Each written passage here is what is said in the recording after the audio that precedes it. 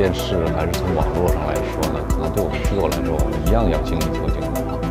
而且现在的观众应该说眼光是雪亮的。我们这个能够发展到今天这样的规模，其实就是一个中国影视产业发展的一个缩影。就是我们的产业实际上是随着电视剧、电影的这个兴起以后，它需要更多的场景，然后随着他们的场景需求，我们就不断的造。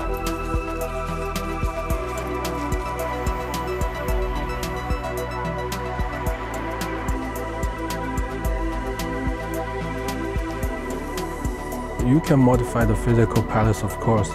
You can repaint it, you can knock something off, add some decoration. What you can do in physical world, you can do it in digital world with much less cost. 提供这种智能化、数字化的这个是确实是必须，因为现在的这个拍摄手段、这个拍摄的要求提高了，那确实是必须。但是呢，这是才刚刚起步。